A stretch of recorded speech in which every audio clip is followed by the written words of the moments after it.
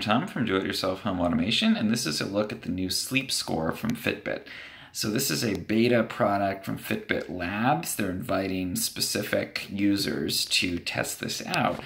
And basically, it's a way of using your Fitbit tracker, and it has to have heart rate enabled, to give you not just information on your sleep from the previous night, but to actually synthesize all of that information into a specific score from 0 to 100 that tells you how good your sleep was for the previous night. So I've pulled up the sleep score, and you can see my last night value was 75. There's a little chart over here, so that falls into the category of fair. And you can see over the last 7 days what score I got. Usually somewhere around 80 to 85. Maybe a little bit lower today, but generally in that range. You see I'm fairly consistent there. So what goes into this score? The first thing you can see here is the sleep duration.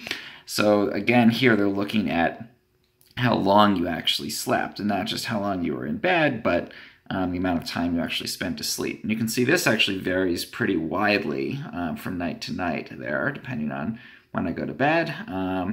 And so last night it was about a 76, it says, so decent overall time. You can see on that Wednesday I really didn't get a lot of sleep, so that went down. On Thursday it was much higher, etc. So this is what you would usually have before, is just the amount of time, but now they've added in these other components.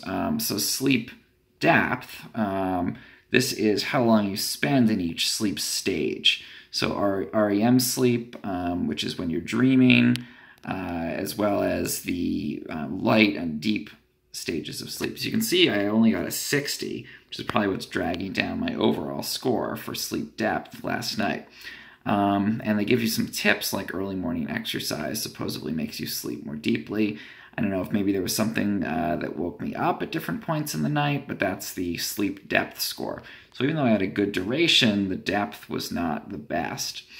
And then the final score, and the one I actually find most helpful, is this Revitalization Score.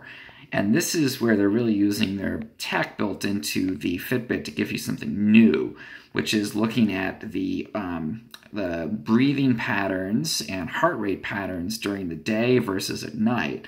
And it's actually measuring how restorative the sleep was. And I find this is actually the most accurate score reflecting how I feel the next day after sleeping. So last night I actually got an 87 on that, even though my overall score, again, was only 75. And, you know, subjectively, I feel pretty good in terms of sleep today. And actually was basically the highest score for revitalization that I've had in the last week.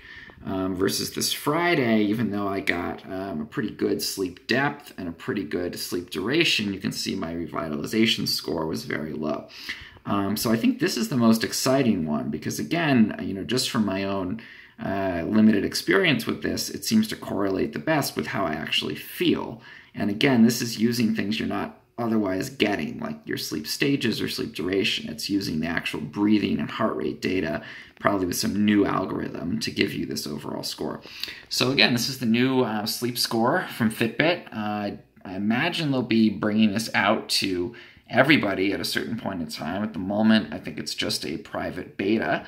But I'd encourage you to sign up and, again, track these different things, but really pay special attention to that revitalization score, because that can give you a good sense for, even if you're not getting the longest sleep or the deepest sleep, how you're going to feel the next day. If you found this helpful in any way, please subscribe to my channel. It really helps.